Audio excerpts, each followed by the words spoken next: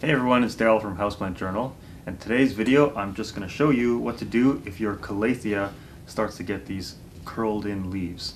The Calathea is one of those plants that you need to keep evenly moist. So in this particular example here, I've kind of let it go a little bit too dry, and so leaves curling is the very obvious sign that this is happening. But of course, you can always check the soil before the leaves get to this point and see how dry the soil is. And with the Calathea, the moment it gets a little bit lighter, because you can easily lift the pot to see how much water is in there, then that's really the time that you have to get it back to evenly moist again. So we're just going to take this over to the sink and show you how to water it. Okay, so let's just bring it over here to the sink. Down here. I'm just going to turn on some lukewarm water. Actually, it's not even lukewarm, it's more like tepid, room temperature. I'm just going to completely soak the soil, and I can easily do this because there are drainage holes, so I know that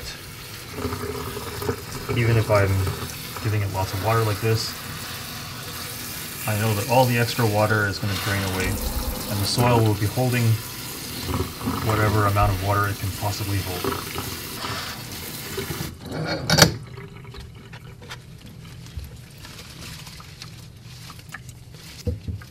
And I just see a couple older dead leaves in here, so I'm just going to clip them out. Now they don't come out as easily as like a pothos or a monstera leaf, where they just kind of turn yellow and then fall off. These ones you have to clip them out.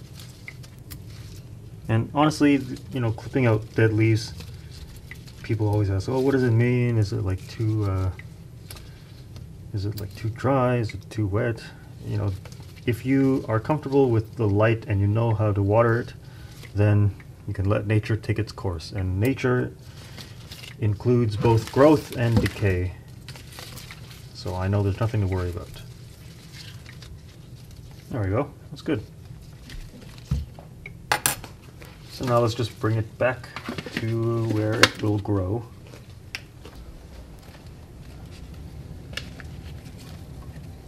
Let's put this guy out of the way for a little bit. Okay, so she's going to be happy again in a couple hours. In fact, I'm going to include a time-lapse video, so I'll put that over here somewhere. But that's how you water. And for any of you who are concerned about overwatering, let me give you this little tidbit here.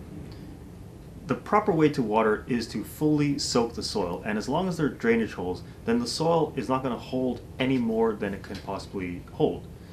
But in order for that water to get used up, the plant needs to be getting the right light.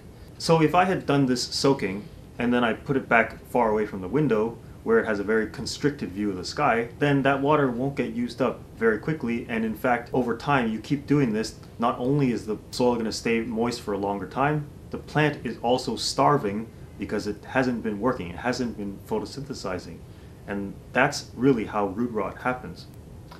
So I put the plant over here, and its view of the sky is nice and wide, therefore I can confidently soak its soil whenever it's time to water. And so the key to avoiding root rot is really to get the light right. And if you want to learn more about how to place your plants in order to optimize their light, I'm going to include a link to my other video below, and that should be really helpful because it'll work for any situation. So if you like this video, give it a thumbs up and hit that subscribe button, and be sure to catch the next one. I'm Daryl, thanks for watching. Bye.